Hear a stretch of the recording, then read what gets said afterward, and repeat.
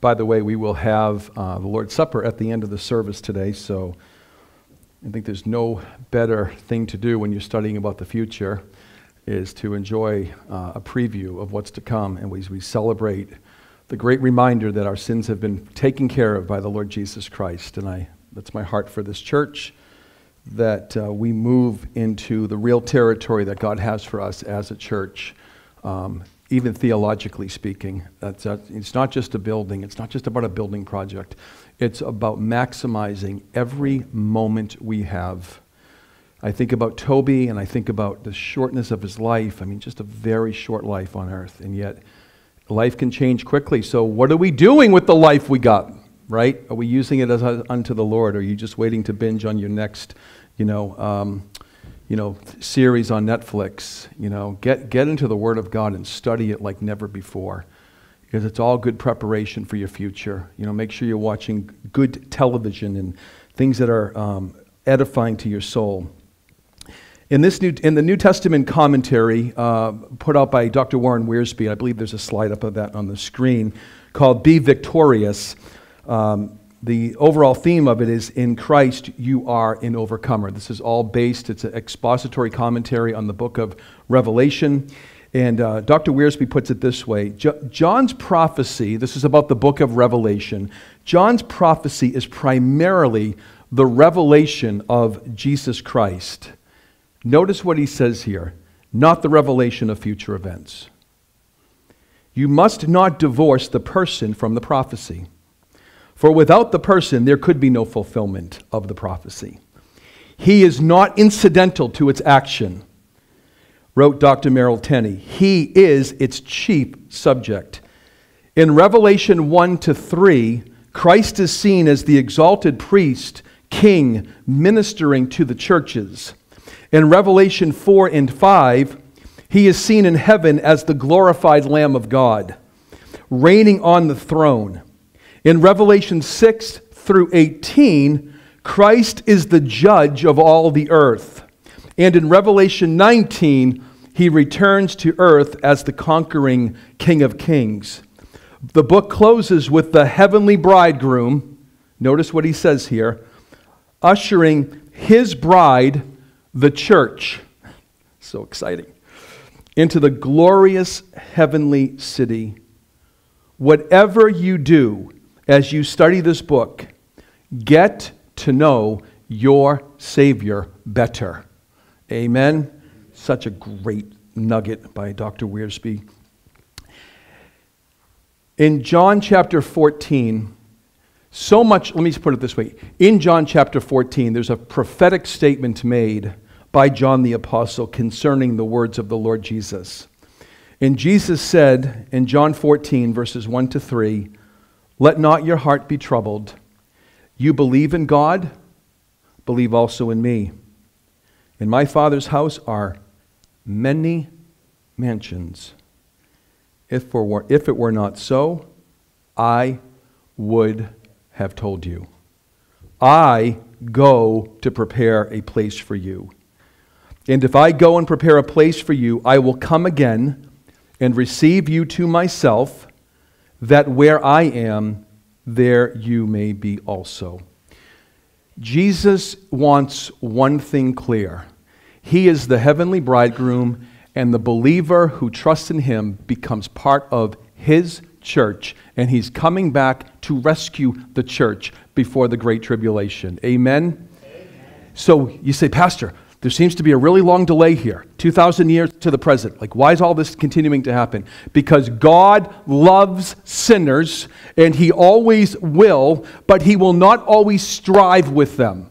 All the things that you and I see coming through are, just the news and the lawlessness and all this other incredible, just open rebellion against authority in our culture. It is just off the charts. And not only that, I mean, if you are a student of Bible prophecy in any capacity and you pay attention to the developments presently going on in the world, whether it be the financial industry, whether it be the technology industry, whether it be what's happening in the nations, for instance, Sudan and what's been happening there, you name it, there is an increased amount of activity. Israel presently has 250,000 missiles pointing at them by their loving neighbors. They're not loving. They hate Israel. Satan hates Israel. Satan hates the church because everything stands on one thing. Jesus Christ is who he says he is, and he's the Lord who died, was crucified, risen again, shed his blood for us, and he's coming again. Anybody who calls upon him will be saved. Amen. That's the reality that we offer. It's not just blend Jesus in with a few other of your best, thought through systems, although I'm not discouraging you from looking at other systems, but recognize one thing. With Jesus, he is the way, the truth, and the life, and he would go on to say that in the set of verses in John chapter 14. He is the way, the truth, and the life, and no one comes to the Father but through him. He's the gatekeeper, okay? He's the door. There's no knocking on that door and saying, Jesus, I beg you, please let me in after you're dead. You call upon him now. Sins must be forgiven on the earth. And that's according to Scripture. Sins don't get forgiven in heaven. Right? They don't. It's like, okay, I'm finally here. Jesus, can you forgive me? Well, you didn't do with me what you could have done with me on the earth. I could have washed you white as snow, because what we're about to look at in just a moment is going to be a picture of who's surrounding Jesus Christ in heaven. Today we're going to observe the holy atmosphere, the holy environment, the sounds, the description of what's to come in literal fulfillment that the apostle was tasked by Jesus Christ to tell us. Revelation chapter 4, if you were here last Sunday, we actually put this up in a visual read, kind of like breaking it down, like, okay, imagine what this imagery is like. And I believe it's videobible.com. If you want to go there, you can see some of the passages of Scripture. This is a whole GoFundMe effort where it's crowdfunded, where you can actually, be supporting them as these artists and these theologians take a look and try to put accurate descriptions of some of what I think is sometimes, frankly, hard to get your mind around. Some of this imagery is hard to get your mind around. It's like, this is hard stuff. And let me just tell you this thing. Okay, Satan does not want you knowing the end game. He wants you occupied with this planet. Just stuck thinking, I will die and go to heaven. I'm telling you, believer, your future is way more than you just dying and going to heaven, okay? That is an awesome reality, but do you realize you can get a glimpse now into your glorious future and what God is holding back from the church? He's not allowing the church to go through this tribulation. Let me point this out too. In the first 3 chapters of the book of Revelation, the church is mentioned 19 times. From chapter 4 to chapter 19, the church is not mentioned. Meanwhile, what's happening in chapters 4 and 5 is this picture of heaven, and then from 6 to 19 are these judgments that are being poured out on the earth. That God in his sovereignty knew long ago that this is what the earth would need to be a last call to the Jewish nation and to the Gentile nations, all to bring them one more opportunity to bow their knee to Jesus Christ. But in that time, known as the Great Tribulation, will be the most turbulent time upon the earth. That is, Jesus says, unless those days were cut short, no flesh would survive. We have organizations today who are dedicated to depopulating the earth.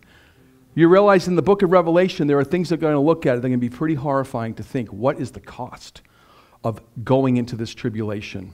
People are like, well, Pastor, this isn't popular stuff. This doesn't make me feel good. It doesn't really matter to me, okay? I'm not trying to offend you, but I want you to know that I want you to know the truth that God has set forth in his word so that you are better prepared to live in these days as you see that day approaching. The blessed hope for the Christian is that you are saved and Jesus could come for you at any moment. Amen? And if you happen to live your full life and it's like, another 200 years goes by, which is possible, I really don't, and those of us who kind of look at this stuff realize this, we are on an accelerated trend of things that are happening in the earth. And these things are very, very hard to ignore. Like, well, where's this all going? I watched a video last night in Australia of a woman who is proud that she now has a mark on her skin, under her skin, and she goes to and fro in Australia, and she's like, look at me, I just scanned my hand, and they know my medical data, and they know this, and they know it. And it's like, you're freaking me out, okay? But Again, she did not take the official mark of the beast. The scripture says that a mark will be needed in that time frame as the world becomes globalized, and that's the agenda of this present world system. The Bible says that this whole world lies in the lap of the evil one. Hello? Are you not paying attention? It is true. Jesus knows he left us here, but not without hope and comfort and assurance. He says, don't fear those who can kill the body. Rather fear him who can put both body and soul in hell. But when you have Jesus, there's no chance of you going to hell. Thank you, Lord. That's when we celebrate this supper. We're celebrating a full payment made on my behalf. It's a complete and total payment. Sins have been forgiven. They have been removed. Psalm 103 says, as far as the east is from the west, so far has he removed our transgressions from us. Yeah, they still entangle us in this life, but in terms of how God sees you, Christian, he sees you sinless because of what Jesus did for you. It should cause us to fall on our knees in complete dependence and say, Lord, sanctify me in holiness. Help me to be sanctified and live a life that pleases you. If you've given me this perfect status, this perfect righteousness, how dare me not live in a way that would honor you and please you? If you've done this by your grace. Now, I don't think, listen, God gives his grace whether I fully appreciate it or not. So just saying, this is not contingent on my appreciation. What I should do is be growing in that appreciation. I should be growing in love with my Savior. I'm the bride and he's the bridegroom. And he's left me here. And if you know anything about the way that Israel's, the Jewish customs and how the bridegroom gets a place ready, and then he comes one evening and he snatches his bride.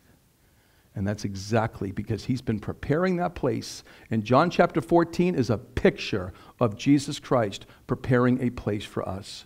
Paul says that, if to be absent from the bodies, to be present with the Lord. So you say, well, Pastor, what happens to people like my loved ones who knew Jesus and they died and we had their funeral? Toby, for instance, the moment Toby breathed his last breath in Boston after that med flight and they tried to work on him, Toby breathes his last breath, to be absent from the bodies, to be present with the Lord. That's our assurance. I mean, so that's like we can't lose, right? But we certainly know a time is coming where the Lord Jesus will call those on the earth home to be with him in an instant. The Bible calls it the twinkling of an eye. Let's read this text in Revelation chapter 4, and we're going to try to cover these points before 3 p.m. Right, Trevor? Amen. I knew he's going to get home. All right. Here we go. And again, if you were here last week, you heard this read on a video Bible. After these things, I looked, and behold, a door standing open in heaven. This is the Apostle John telling us what he observed, where he was, and what happened. And the first voice which I heard was like a trumpet speaking with me, saying, come up here, and I will show you things which must take place after this. Immediately I was in the Spirit, and behold, a throne set in heaven, and one sat on the throne, and he who sat there was like a jasper and a sardius stone in appearance, and there was a rainbow around the throne in appearance like an emerald. Around the throne were 24 thrones, and on the thrones I saw 24 elders sitting, clothed in white robes, and they had crowns of gold on their heads, and from the throne proceeded lightnings, thunderings, and voices. 7 lamps of fire were burning before the throne, which are the 7 spirits of God.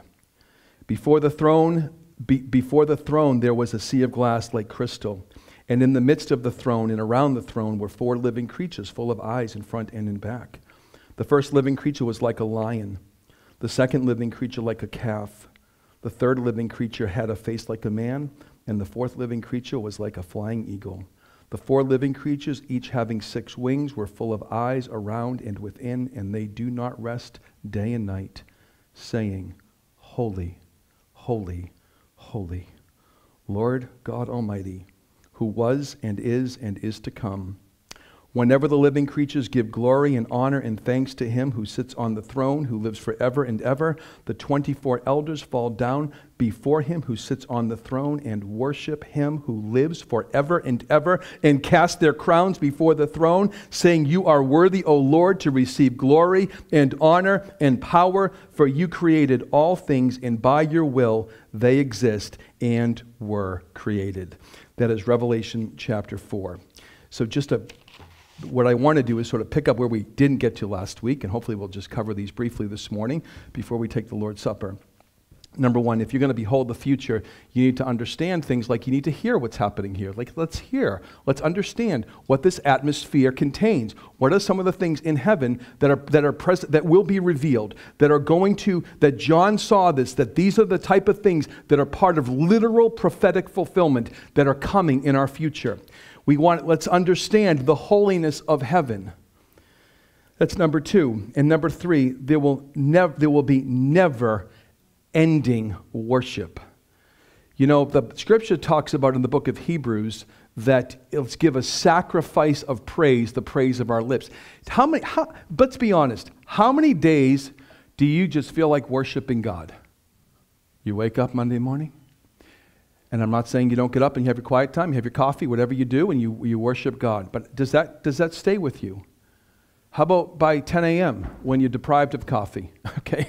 Or you got something else going on, or somebody called you with bad news, or some other thing, and just a stress, and a child, and a this, or you know, your son, or in our case, has bigger needs, and sometimes we are able to sometimes feel like we can meet in the moment. So there are things that happen, and so sometimes it's like, what do we do with those things? What do we do with the things of our life that we just wind up just letting them happen? Again, I'm not saying that if you're not praising God 24/7 that you're a bad Christian. Please don't hear that. But the atmosphere that we're talking about that's coming is an atmosphere of complete and total perfection and purity, and that atmosphere is going to be where we will be for all eternity. And so let's talk a little bit about these. So around the throne were 24 thrones, and on the thrones I saw 24 elders sitting clothed in white robes, and they had crowns of gold on their heads. And from the throne proceed lightnings, thunderings, and voices. 7 lamps of fire were burning before the throne, which are the 7 spirits of God. Around the principal throne were 24 lesser thrones. So there's one major throne where the Lord Jesus Christ is there. And on these, the 24 lesser thrones, which were seated 24 elders. They were dressed in white and were wearing crowns of gold in their heads. The crowns were similar to those given in victors in Greek games. That's why I think Warren Wiersbe, and the title of his Revelation commentary is called Be Victorious. This is the future of every believer. See, a lot of people teach today, unless you're like super duper Christian, then you're not saved. I want to tell you, the thief on the cross was not a super duper Christian by any stretch. At one point of his suffering on the cross, he was actually cursing Jesus. But by the end, he says to Jesus, "Remember me when you come into your kingdom." And what did Jesus say to him? In paradise. Excellent audience. Just terrific. So, the victor isn't necessarily somebody who's done a lot of great things. That's reward ceremony. Oh, that's going to be glorious. It's like, just make sure you recognize that salvation is always a gift. You cannot earn it. You can't be good enough for it. You can try so hard, and I get it. Listen, there's nothing wrong with trying to be a really, effective Christian. But if you're basing your effectiveness on actually like proving that I'm saved, then you're actually mixing up grace and works, which gets dealt with completely numerous times in the Scripture. Works are great in the sense if they're really done by the Holy Spirit through us. The Holy Spirit actually generates in you the things that are actually the things that please God. Our flesh doesn't please God.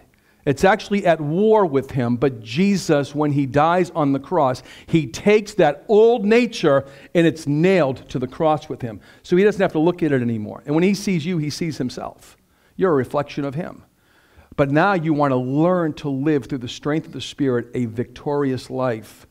And the imagery here is what's happening in heaven. They were dressed in white and were wearing crowns of gold on their heads. The crowns were similar to those given victors in the Greek games, Stephanos, in contrast with the crowns of the sovereign ruler, diadem. Some of us know that from one of the hymns that we sing. Remember, is a crown hymn with many crowns, right? Some of you know that song. Some of you old hymn students, you know the hymns. You like the old hymns, right? And they are. And I'm going to ask Trevor next week if we can sing Holy, Holy, Holy. Can we do that, brother? All right, awesome. Thank you. All right. We want to actually appreciate the holiness of God, that we get to live in it now. We actually get to experience God's character and His mercy and His grace. But someday it's all going to be fully realized. And John is giving us a picture of what's coming.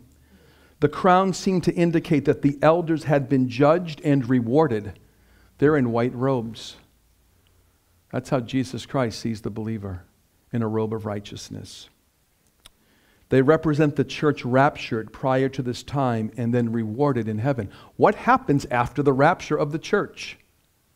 That's the catching up of the believer, the harpazo. When the believers are called, we go and we have an appointment, a personal appointment with Jesus.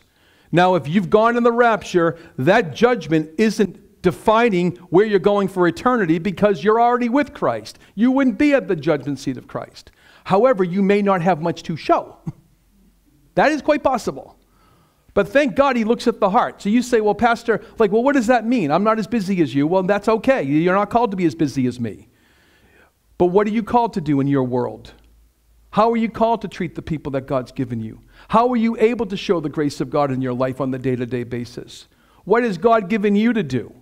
How does that work out? On Friday nights, we're talking about the bait of Satan, which I think is a great companion study to what we're doing here. Because what happens in churches is that people get offended. It's common. They offended me, and I'm leaving. I'm sorry that you're leaving. We didn't want to offend you, and if you gave us an opportunity, we would have done everything we could to to make it right, to do what Ephesians chapter 4, verse 32 says, be kind to one another, tender-hearted, just as God in Christ also forgave you. So we go with that. So, if people are offended, we're just all human. We're going to bump into each other. It's going to be prickly sometimes, okay? We're prickly people, right? I referred to our church to my wife last night, and this is no offense to anybody here. We are kind of the church of the misfits. That's the truth. We all get stuff. We all get stuff going on. We all come from different backgrounds. You've got people who've been through all types of pain, brokenness, and yet we are the church that make the perfect fit. You're one of them, right, Bob? Yeah. Amen, brother. And I see. You all misfit too? All right, how many misfits here? Okay, let's all fit in. All right. We all fit in together. And misfits they have the perfect fit. And God actually loves misfits. Somebody says, does God like the weak? And it's like, oh yeah, He actually prefers them. So when you're weak, what does Paul say? Then I'm strong. I will gladly boast about my weakness so that the power of Christ will rest upon me. Wow. Yeah. But we want to also, not just take a free pass like, I'm just weak. You can be strong in Jesus. Our church, Grace Lighthouse Church, moving forward, this is like, wow. Like, God, you want to do this through us? This is how you want to provide through this church? You want this to be a witness to the community? When we start interacting with a woman who's in probably some of the greatest grief of her life, and she says, I thank God that you guys are there to be an encouragement to the community at such a time as this. I'm like, wow. So we want to be those people who are ready, but we're also thinking ahead of our glorious future with Jesus, that we will have an opportunity to be rewarded by Him. Amen. So sweet.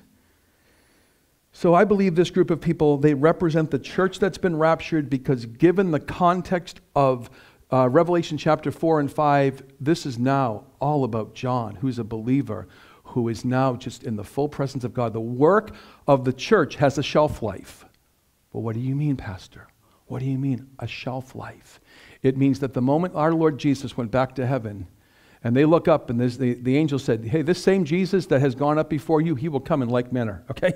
Meanwhile, the Holy Spirit gets poured out on this early group of people in the book of Acts, right? They all hear their own languages being spoken. You see like this whole tongues, because now the gospel's going out to the whole world. Last call, come on in before He comes. He's coming again. The day of the Lord has always been in the mind of the Jewish person. The Old Testament prophets always prophesied. So when Jesus shows up, it's like, he's here. Right? John the Baptist says, behold the Lamb of God, takes away the sin of the world. And they're like, well, we want a Messiah. We want one who's coming on a white horse. We want the descriptions that are talked about way back in our scriptures. But they realize that, why did Jesus come the first time? Let me help you. To deal with sin. That's the number one issue he came for. He steadfastly set his eyes toward Jerusalem because he knew he was going to die there. And that moment was the moment that dealt with sin in full, once and for all. There is no other need for any other sacrifice to make you righteous before God forever. Thank you, Lord, right? So special, so good. But this atmosphere is an atmosphere of holiness. And Revelation is so clear that nothing of any defiled nature will ever be in the presence of God. And you say, Pastor, well, I sometimes feel defiled. I actually still do things that make me feel defiled. In Jesus Christ, there is no defilement. If you're in Christ, God does not see you as this defiled mess. You can do messy things, and let me not make an excuse for any of us to live a life of sinfulness. That is not what I'm saying. But let's get the facts straight. When Jesus saves you, he saves you to the uttermost. That's why you're calling upon the risen Lord Jesus. He's the only one who can do this. He's the only one. This is not about the goody two-shoes in Grace Lighthouse Church. We're all the goody two-shoes. No, we are sinners that have been saved by the matchless grace of God, and we're proud of it, okay? I'm proud of my Lord. Proud of what he's done for me. I want to speak boldly for him because I know how good he is and what he's doing. He's coming again, and I want to be ready for him. I want to be so ready for him. I want eyes looking out for him. And I can deal with all types of junk that comes into our lives here at this church. Because the grace of God is mighty. And Paul says, the grace of God worked mightily through me. Paul's in some of the most defiled areas of the entire Roman world at that time. Temple, prostitutes, and you name it, every other thing. And here he is. And God knows where we're at. He knows the environments that you're working. He knows around the people that you work with. And that's why it's so important to me when we're on our church property, whoever represents Grace Lighthouse Church, that you represent Jesus Christ. And you should speak as you represent him. That is so important. That you represent the King of Kings who cleansed you and washed you and bled for you. And let's not be careless at how we represent him. I'm speaking right here, this guy right here, even the way that I drive sometimes, okay? Get that bumper sticker off your car if you're a terrible driver, okay? Because it's just no good testimony. So I'm like, sometimes people beep at me. I'm like, they don't know I'm a Christian. This big old Ford was behind me this morning on the way to church, big white Ford. I'm like, who's that Ford? I'm like, I drive a Ford too. So I couldn't be too hard on the guy. But it's like sometimes people just get right on your tail. They just want to they're just mad that you're going the speed limit, okay? Anyway, I digress. But anyway. Verse 5 here, the impressive scene of heaven was enhanced by flashes of lightning, rumblings, and peals of thunder. If you've ever woken up by a thunderstorm, middle of the night, there's no mistaking that was thunder. Just think of this atmosphere surrounding, with these 24 elders, surrounding the one central throne that Jesus Christ is presently sitting on. Thunder is mentioned 8 times in the book of Revelation. Chapter 4, chapter 6, chapter 8, chapter 11, chapter 14, chapter 16, chapter 19. John also saw 7 lamps which were blazing. These 7 lamps were said to be the 7 spirits of God. These should be understood to represent the Holy Spirit rather than 7 individual spirits or angels, with the concept of the 7-fold character. Everything God does is complete and perfect. So when you see words like this, don't get mixed up. But it's important that we understand these things so that we're not mixed up. There's a lot in the book of Revelation, a lot of symbolism that you need to look at and study a little bit more closely. Why? Why is that there? Get yourself a good commentary if you really want to know these things. With God the Father seated on the throne and the Holy Spirit represented by the 7 lamps, the stage was then set for revelation of Christ himself as the slain lamb. And so that's just a picture of the type of things that we'll hear in heaven, that this type of atmosphere is there, and we will get to just see this. This is our future. We are being, this revelation known as the revealing, people confuse the word. It's the apocalypse. And the apocalypse is often mentioned as this thought of like it's all just death and destruction, and it's all confusing to people. There was a movie many years ago called Apocalypse Now, and it's about war, right? Again, there's the revealing. This Greek word is really speaking about the revelation, the revealing of Jesus Christ that will be coming back to rule and reign on this earth. But also activities happen in the heavenly realm from heaven to earth during that time that will be cataclysmic for the world. So people who are left here on the earth who did not go to be with Christ, they are going to have to be either tribulation survivors. And the only way you survive the tribulation at that point is that you become a believer in Jesus Christ, because ultimately every person going into the millennium, when Jesus Christ finally comes back, that's that 1,000-year reign upon the earth, has to be saved. And they got saved during the tribulation. Nothing will be undefiled that goes into the millennium. Okay, so let's understand the holiness of heaven. Okay, so before the throne there was a sea of glass like crystal. In the midst of the throne and around the throne were 4 living creatures full of eyes in front and in back. The 4 living creatures was like a lion. The second like living creatures like a calf. The third living creature had a face like a man. And the 4th living creature was like a flying eagle. The 4 living creatures, each having 6 wings, were full of eyes around and within, and they do not rest day and night, saying, Holy, holy, holy, Lord God Almighty, who was and is to come. This set of verses, I believe this description is so helpful. Their identity in 6 through 8, they are a special order of created beings associated with the throne of God, apparently combining characteristics both of the cherubim concerned with the public government, glory of God, and you could see that in Genesis chapter 3, Ezekiel 25, Ezekiel chapter 10, and then the seraphim concerned with the holiness of God. Remember when Isaiah is touched, right, with the burning coal, because he says, I live among a people of unclean lips. I myself am a person of unclean lips. And then he touched me, which represents cleansing. And so everybody in the presence of God has been cleansed. He says here, their intelligence, these creatures, and insight into God's plan for the earth are seen in their being full of eyes. If you remember the image last week, you saw these wings, like eyes are everywhere, like, oh my goodness, like, do you realize what this is going to be like? This type of experience that's coming for us, this isn't just a sci-fi movie. This is the future of the Christian. I believe most movies that try to tackle this stuff, that the superhero realm and all this stuff and superheroes, they're all trying to model this stuff. There's so many attempts in this world to get to the heart of the matter, but they miss it because they don't exalt Jesus. They exalt another man. They exalt another hero. And that's what happens. That's why the Hollywood thing is so self-centered. It's got a lot of stuff going on in there. And there is some incredible special effects that can come out of those movies. Like, oh my goodness, like, the powerful stuff. But this type of stuff that's going to take place in our future is utterly glorious.